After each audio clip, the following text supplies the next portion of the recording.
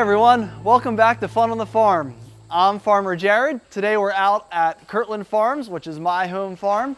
I farm here with my dad, Tim, and we milk 300 dairy cows on our farm. Our farm is a little bit unique in the fact that we utilize a lot of technology and robotics to feed, care for, and milk our cows. Today we're going to be looking at some of those specific pieces of technology, like our robotic milkers, our automatic feed pusher, and the collars that our cows wear to track their activity. This right here is our automatic feed pusher. What this does is every hour throughout the day and night, it slowly works its way down through our barn and pushes the feed closer to the cows. Every morning at 6 a.m. we come out and we feed our cows. We feed them once a day, and that feed will last until the following day when we feed them again. What happens as cows eat feed, they kind of push it away from themselves as they try and sort through and pick at the ingredients that they want the most. What this feed pusher does is it goes down through the barn and it pushes the feed back closer to the cows.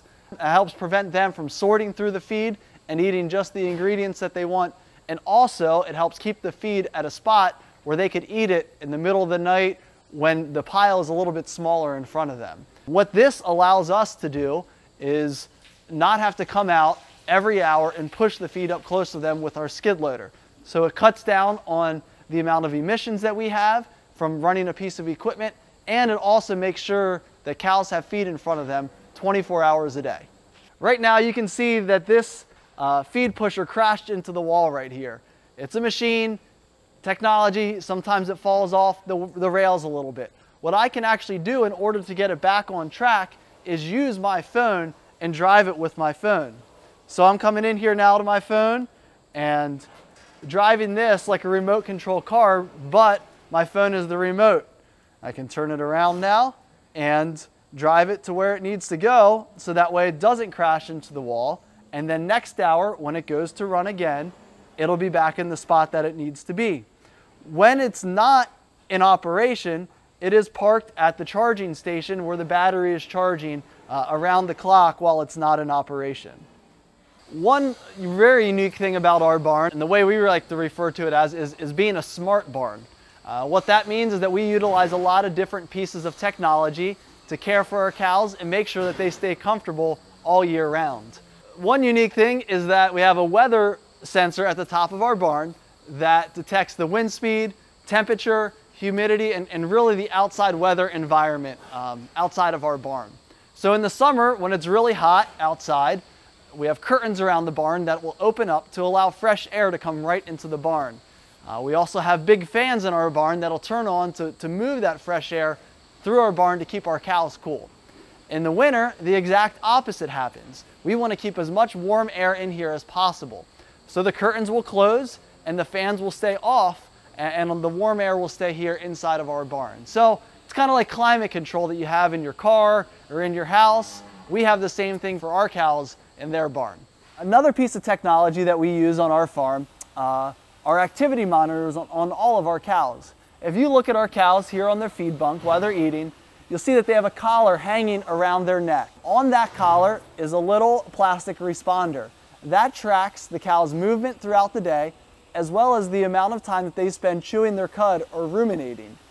That little responder right there communicates with the computers that work with our robots. The responder is almost like a FitBit for a cow. So we can go on our phone or on the computer in our barn and look at any of our cows' data, how much they've moved around in a day, how much time they've spent chewing their cud, when the last time is that they went and got milked. We can look at any of that information on our computer and help make decisions to best care for our cows. Right now I'm standing next to the panel that controls our alley scrapers. What our alley scrapers are a kind of like a V-shaped plow that slowly works its way down through the alleys of our barn. It's hooked up to a chain that runs on a drive wheel, and it'll run throughout the day and slowly push the manure down through the barn to clean off the alleys where the cows stand. What this does is it helps keeps the cows' flooring that they stand on clean throughout the day. It also allows us to not have to run a piece of equipment down through the barn, chase all the cows out every time that we need to clean up the alleys that they stand on. So again, it's a piece of technology that we can utilize to park a piece of our equipment so we're not burning up diesel fuel, letting off more emissions, things like that. And it allows the cows to be more comfortable throughout the day as well. They get used to it, they step right over it. We don't actually have to go into the barn and chase them out of the area in order to clean the alleys anymore. Right now I'm standing next to one of our 4 robotic milking machines. This is where the cows get milked in our barn. The cows can walk in here on their own anytime around the clock. 12 o'clock in the morning, 12 o'clock in the afternoon, the cows have access to the robots here. What kind of is their incentive, serves as their incentive for them to come in and get milked is they receive a special pellet every time that they come in to get milked here. It's almost like a candy for them to enjoy while they're getting milked. So they learn to come in, they get milked, they can have that treat, and then they get sent out on their way. What happens when a cow gets milked is she walks into this machine. It'll read that responder that's on her collar that we talked about before, that FitBit. It'll read it in here, recognize what cow it is. It'll then determine whether or not she has permission to get milked or not. If she had just gotten milked a couple hours ago, the gates will open up, it'll kick her back out with the main herd. If she hasn't gotten milked in 7, 8, 9 hours, it'll begin preparing her to get her milked. The first thing that happens is a brush arm will go in and clean off each of her teats 2 times. After the teats are cleaned off, the lasers that are on the robots will start scanning to try and find her teats. Once they find her teat location, the milk cups will attach to each teat individually. As all of that's happening, she is standing there eating, just hanging out. Once each quarter, each teat is milked out, the milk cups will detach. She'll get a disinfectant sprayed on the end of her teat, and the robot will kick her out, send her on her way for her to do whatever else she wants after that. So the cows really get to determine when they come and get milked, how often they come and get milked. All that is up to them. Our cows average getting milked 3 times a day, so about every 8 hours. And we have 4 robotic milking machines in here that milk 220 cows in this barn. Since we use the robots to milk the cows and the robots interface with their collars, we are able to obtain a lot more data on the cows that we wouldn't be able to obtain if we did not have these machines. For instance, the robot will tell us how long it expects for the cow to be in the milking robot based off of how long they were in their other visits. It also allows us to detect certain health issues that a cow might be having a lot sooner than what we normally would be able to in a parlor.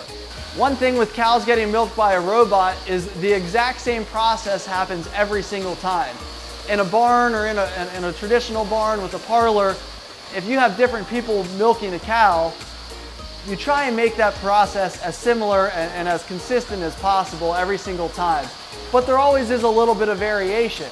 With the robots, the cow's milking experience is the exact same every single time, and that's great for the cow. They know that when they walk into the robot, it's going to be the exact same for them every single time. And cows like predictability. They want to know that every time they walk in there, there's not going to be any surprises, any unique things happening. It's going to be a similar experience as the last time that they went in there and got milk. Thanks for tuning in to Fun on the Farm. If you want to follow along with us on social media, we are on Facebook. Look us up at Kirtland Farms, and then also on Instagram.